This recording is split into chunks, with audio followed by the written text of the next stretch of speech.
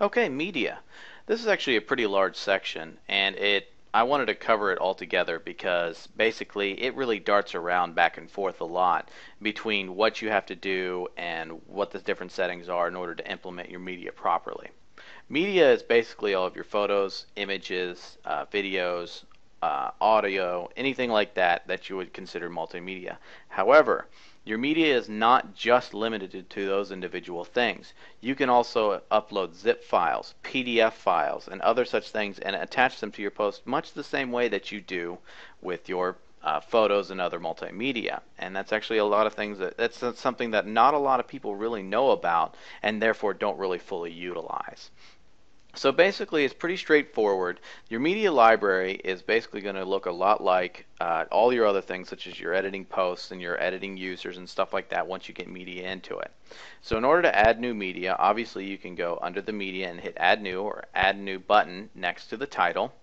And it's going to give you an uploader to select. So you click select files, and we're going to go to an individual folder, and we're actually going to start with an image.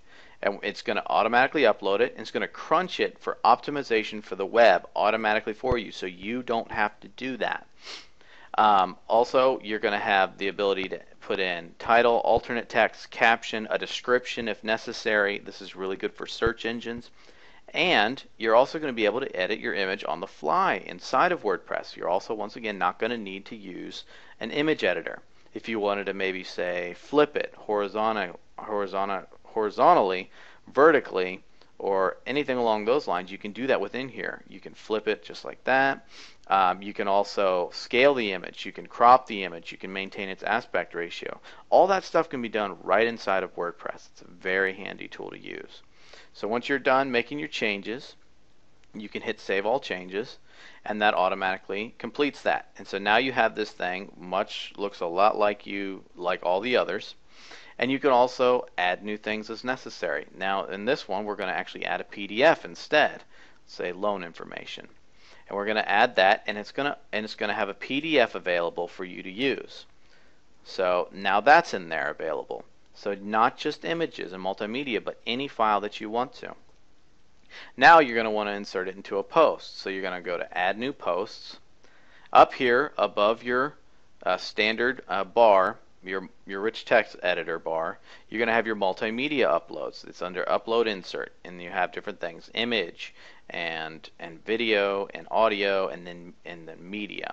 So for this example, we're just going to use the image.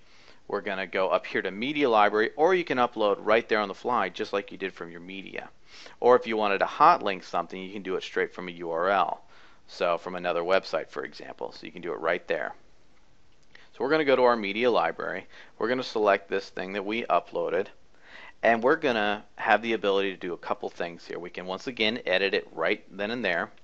We can insert a thumbnail version of it, or the actual full size or a medium version of it, and that way we can save space on our blog, especially if it's so big it starts to break the theme. And what we can do is we can put the thumbnail in, and we can have a couple of different options here. The link URL can go to either the full file, which is the image, or let's say the PDF or something like that, or just the post URL, which is basically the attachment to that individual post. So you can click that, and it'll go in there, and it'll actually show you a special page that will only show that attachment. So it's a very handy thing, especially if your theme utilizes it. You hit Insert into Post, File URL, and it'll automatically insert it for you. After, let's say if you want to make edits or changes to it, you can click on this little edit, or if you want to remove it entirely, you can click delete, and it'll do that all automatically for you. It's a very handy tool, and you can use this with just about anything, like I said, including PDFs and including other media as well. Any files apply. One last thing I wanted to do is quickly go over the media settings. If you just go to Settings and Media, you can set a couple of standards for your media settings, such as your embed size, your thumbnail size for your images and stuff like that.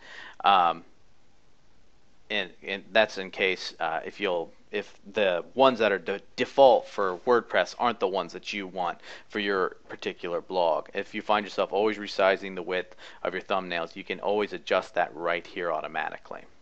And that pretty much does it for media.